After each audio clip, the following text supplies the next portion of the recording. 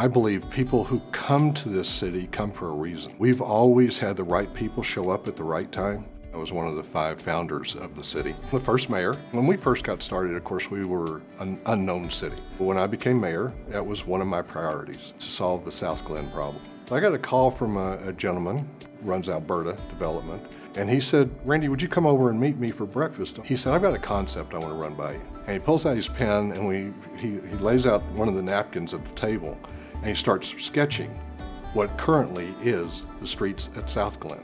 Fondest memory for me happens to do with IKEA. Doug Greenholtz and his team at IKEA had a kind of a rough time trying to find a location on the I-25 corridor in C-470 because of the colors that they have, blue and yellow. Pretty bright, you can see it from space. They came in and then he said, now we're gonna either end this conversation or we're going to go much deeper. We have a color scheme for IKEA. It's blue and yellow. If you don't like those colors, we're not changing them, and we'll just end the meeting and we'll leave. I saw the city manager out of the corner of my eye smiling, and I said, "Doug," and I reached behind me and I lifted the shade because behind that was the Centennial logo in blue and yellow. And I smiled at him and I said, "Doug, I don't think we're gonna have any problem." I'm proud of the fact that we're noted as the safest city in Colorado in cities over 100,000. It's amazing the draw that the city of Centennial has for people wanting to come here to do something. That's what's made the city so successful.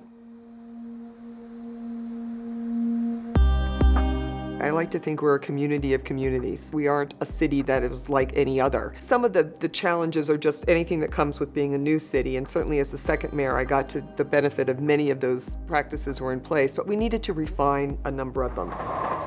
Transportation was something that I really wanted to focus on. We had some gridlocked areas here in our city, Arapahoe and I-25, Arapahoe Road from Waco to Himalaya. I'm very proud that we were able to get those projects completed and without any debt. My fondest memory is actually 2012, the Summer Olympics, where Missy Franklin, you know, our hometown girl, was just the darling of the Olympics. And for a city that was relatively new, I mean, she was our hero. And to see on worldwide news, Centennial, Colorado, listed under someone's name was like, this is the identity that we've been seeking.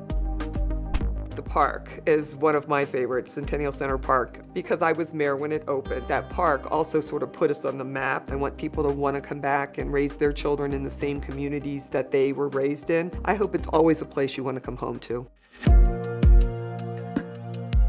I see the city of Centennial really coming together. The biggest challenge for me as mayor is the year 2020. One of the things that we've done really well is communicate with our citizens and let them know what's going on, what's happening, and how we can help. FiberWorks was a huge project that started when I was first elected to City Council that really offers choice to our citizens and our businesses and how you want to get internet access. I'm very proud of it because we worked on it so hard and kept really steadfast in going forward and understanding that this will really make us a future-ready city. The city of Centennial is a great place for families to live that enjoy open space, that enjoy good schools, and then enjoy a community that's innovative and always looking for great solutions to problems that we face. We're on a great path. We're on a great path to go forward, and I'm just proud to have been a part of it.